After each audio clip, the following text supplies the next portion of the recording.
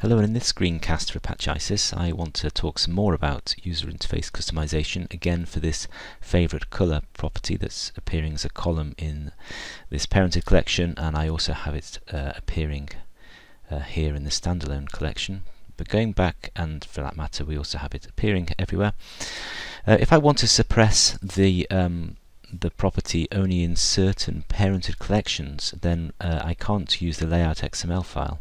What I need to do instead is I need to use CSS. So if we drill into the HTML, you'll find there's plenty of classes that you can use to target individual columns, and then also to go up and we can see that's the name of the collection called objects, and then here we can see that this is the rendering of a particular object, which is a homepage view model.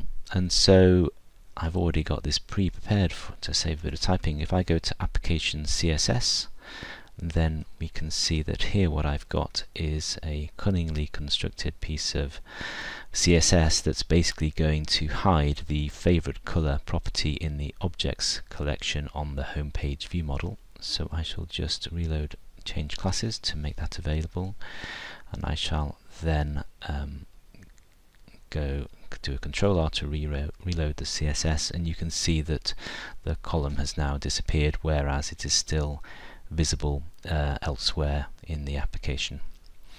Okay, so that's all I want to talk about in this screencast, the use of CSS to be able to selectively style and to hide and to otherwise influence the user interface. Okay, hope that made sense. Give it a go.